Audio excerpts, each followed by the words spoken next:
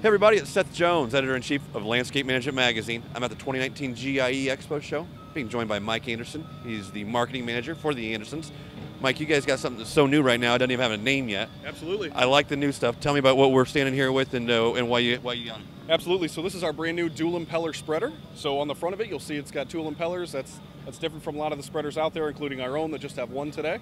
So the advantages of that you get is you're going to get a better spread pattern.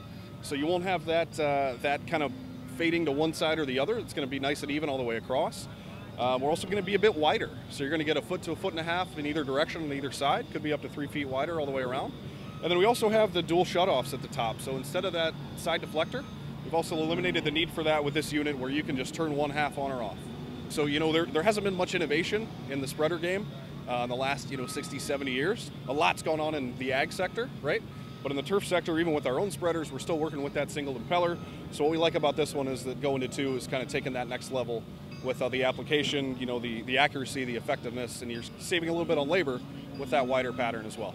Well, obviously you have it here at the show, but when do you think it's going to become available to the end user? Yeah, so hopefully by the end of the year. We're thinking late December, maybe Jan 1, right in that area. And as you said, it's so new, we don't even have any additional information, and obviously more info to come.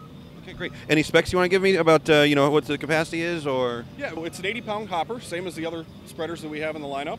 But in terms of that, wider spread pattern, bigger swath width, all that stuff. But other than that, yeah, the capacity is the same. It's going to be a little bit heavier of a unit. Still not too much, you can't move it around, but definitely heavier with, you got a little bit more weight in there with all the components. So you guys been happy with what they're seeing?